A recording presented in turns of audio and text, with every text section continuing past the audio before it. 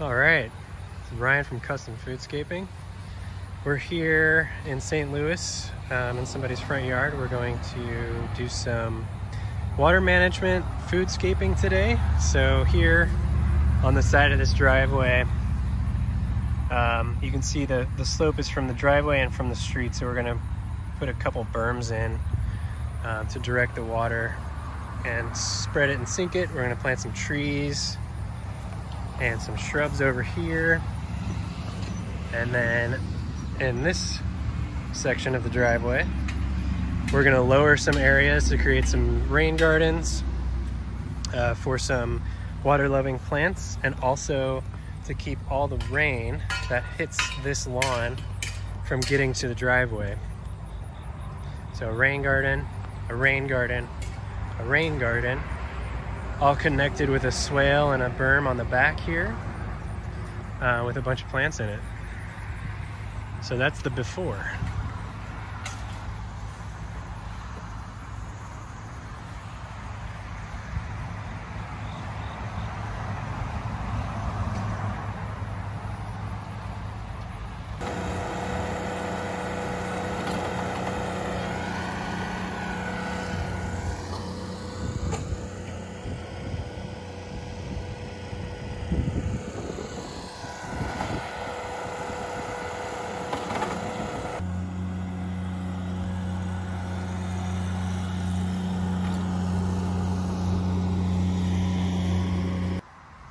All right, a little progress report after day one. Little machine is very handy. So we've got rain garden number 1. There's our connecting swale. Here's another rain garden. More connecting swale. And third rain garden. See if I can get a better angle here given the lighting.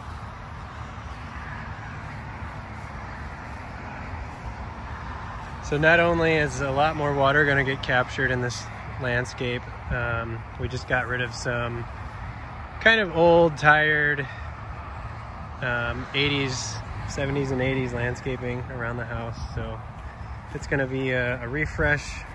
It's going to be edible. A lot more natives going in than were here before, so there'll be a lot more life in the yard, hopefully. Welcome to the end of day 2. We've got our main plantings in place: pawpaws, serviceberries, and aronia on this water feature. We've got the main berm sheet mulch with cardboard and mulch. Tomorrow we will compost the basins and plant a bunch of water-loving herbaceous plants. So we got out our bunyip, our water level right here, and took our measurements. Our elevations, I should say. And this high point of the system is a full 8 inches higher than the overflow, which is exactly opposite. So, and obviously the topography of the yard helped us out. It was pretty easy to achieve that. It drops 2 inches to there, 2 inches to there, 2 inches to there, 2 inches to there.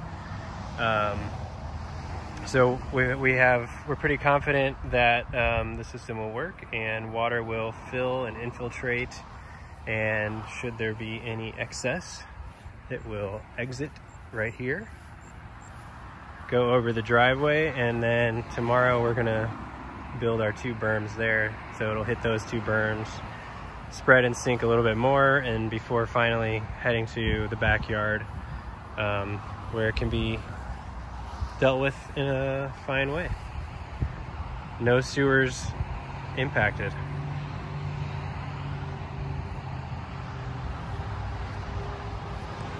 Welcome back, end of day 3. Here's our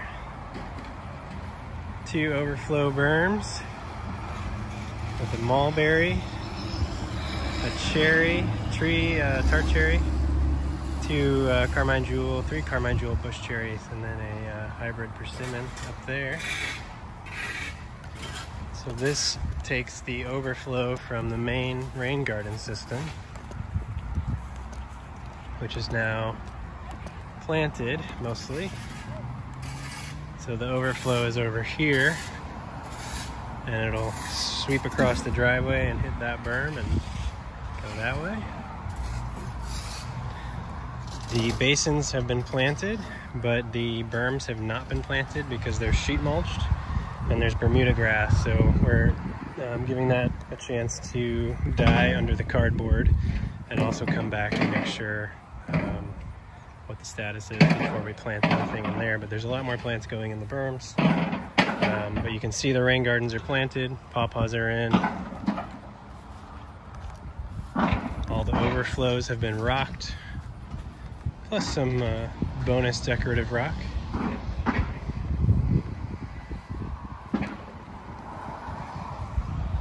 And all this stuff is turf repair that you see. So that's that. Happy Friday.